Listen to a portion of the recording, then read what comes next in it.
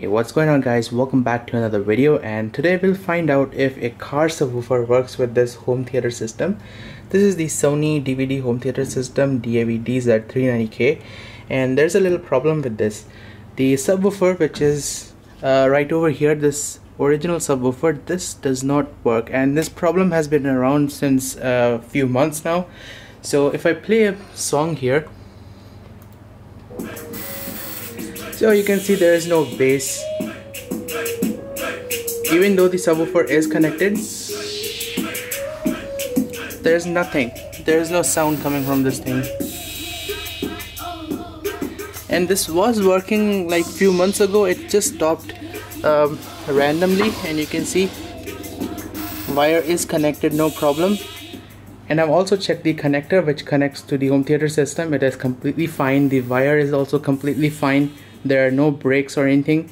So I'm guessing the problem is either inside the home theater system. There's something wrong with the amplifier, or there's something wrong with the subwoofer. I am betting there's something wrong with the subwoofer. I think what has happened is that the wire which connects to the subwoofer, that wire inside the enclosure has gotten loose somehow, and there is no sound coming from this thing. Okay, so I did a little audio test off camera, and I used this old speaker. I connected the speaker to that wire which goes into the subwoofer, and it's kind of very difficult to do this, so I had to do this off camera. But the amplifier is completely fine. The amplifier is outputting audio signals to that cable, so the problem lies over there. And once again, I just checked out these connectors. These connectors appears to be fine.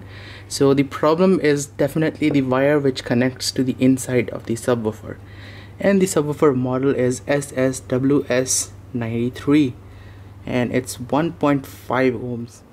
So I have two options here. Either I open up the casing of the subwoofer and I rewire the wire which connects to the speaker, and there is still no guarantee it will work or not, because if the coil of the subwoofer is blown, then it's not going to work even if I open up the casing, and that's a really cumbersome task because this thing is completely sealed.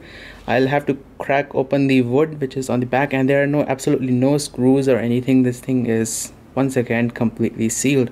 And the second option is that I buy a completely new subwoofer. Now the problem with buying a new subwoofer is that Sony does not sell these anymore, and these are not available at the retail shop. These subwoofers come bundled with a with the Sony home theater system, so these are not available for separate purchase. And I did call up Sony service center. It looks like they are not selling these anymore, even as a replacement, because this is a discontinued model. Okay, so I have been looking for a possible replacement for this, and the rated power of this subwoofer is 280 watts RMS, and this one is listed on Sony's website, DAV-DZ390K, and the closest I can get is this one. This is the Sony car subwoofer. I think the model is XSNW1202S, and this one is rated at 300 watts. Now unfortunately they haven't provided us with the ohm value, the impedance value. And on this subwoofer, the impedance is rated at 1.5 ohms, and I think most probably this car subwoofer will be 4 ohms, and it should work. There will be a little bit of power loss, but it will work. And I don't think we require any additional amplifiers or any 12-volt power supplies. I think and it's also available on Amazon, so I'll just order this and wait for it to get delivered. And like I said, I don't think any external 12-volt power supplies or 12-volt capable amps are required for this. We'll just directly wire this up in the home theater system and it will work. So wait for this to be delivered and I'll be right back. Alright guys, so here is the new subwoofer. The size of the speaker is 12 inches Sony, and this little badge here, Sony high power subwoofer system. So here are the connectors on the side, and these are slightly different connectors than the one on the previous subwoofer, but doesn't matter, the wire should fit in properly, no problems. So the model number is XSNW1202S, and the rated power is 300 watts, and the ohm value is 4 ohms. So that was 1.5 ohms, and this is slightly higher impedance. at 4 ohms. So there should be a little bit more power loss, but doesn't matter, it should still work. So I'm gonna wire this thing up and I'll be right back. So here's a quick size comparison before I fire this up, and you can probably tell that the subwoofer size on that speaker is actually quite small comparing it to this one. So yeah, and look at the box. And wiring this thing up was not an issue. The wire just fits right in, so it's completely tight and snug. Alright guys, so the tune I'm gonna play here is called On and On by Cartoon, and this is one of those NCS release songs, so no copyright sounds, and this shouldn't cause any copyright claim on my video, so it's safe to play this. And if you want this sound, and if you want this song, link is down in the video description. I'll put all of this stuff in my video description. Alright, so let's play this. So I'll play the downloaded version, got right over here. And by the way guys, if you hear any distortions, if you hear any if you hear the sound gets lower or higher, that's not an issue over here, that's issue with the camera's microphone, because you guys know how small these microphones are. So in real life it sounds perfectly fine. So let's play this.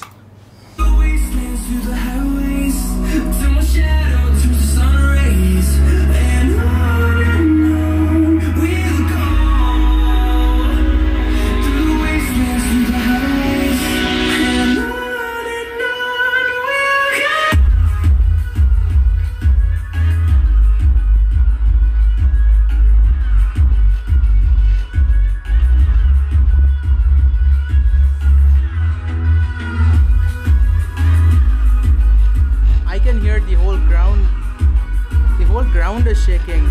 Holy crap.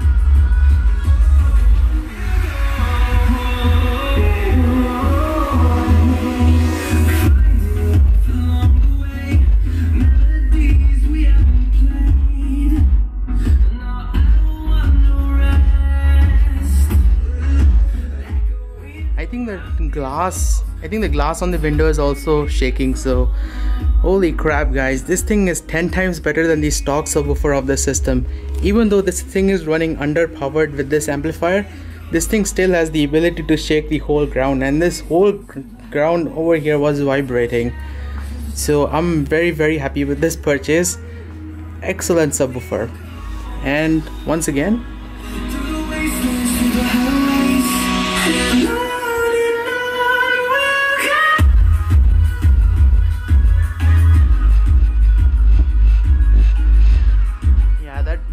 something has to be done about that window. That thing is shaking.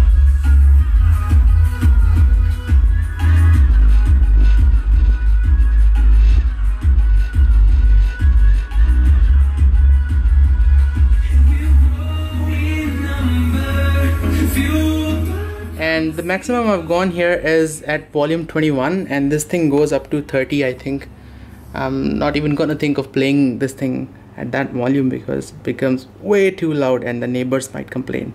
So it goes up to 34. So yeah, this thing is darn powerful. I think this thing is 1000 watts RMS. So this thing is quite a powerful little home theater, and this thing has a digital amplifier. So the way this thing works is that I've wired this thing directly to the home theater system. So there are no 12-volt power supplies, there are no external amplifiers, there's no car amplifier connected. And there's a lot of misconception online about connecting car subwoofers. A lot of people say that you might require an additional car amplifier with 12-volt power supplies, but that's kind of true. In some music systems you might need to do that, but with this particular home theater system I don't see a need for this. So seems to work perfectly fine. And the fun part is this thing sounds much better than the stock subwoofer of the Sony home theater system.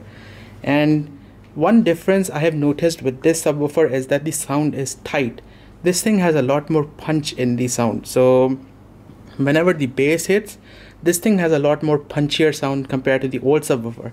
Now the old subwoofer unfortunately is not working, so I cannot do a comparison between these two, but this one does sound a lot better than the previous subwoofer, and I'm very happy with this purchase. And the best part is my home theater is working once again, and I don't need to purchase another home theater system. Now the reason why this is successful is because A, there isn't much difference in the rated power of the amplifier and the new subwoofer, and B, we are connecting a higher impedance subwoofer to a lower impedance amplifier. As a rule of thumb, don't connect a lower impedance speaker to a higher impedance receiver. You might risk damaging the amplifier. And C, lastly, this home theater system has a low pass filter for the subwoofer. So the sub only plays the lower frequencies, and being a sealed box sub, it sounds great. While mids and highs are played back by these speakers. So we have 3 speakers on the front and 2 speakers on the back. And with the subwoofer, I got a mounting bracket. We don't need this because we are using this car subwoofer at home. And warranty card and the installation instruction and user manual. And that's all you get with the packaging. And this is how it sounds like without a subwoofer connected.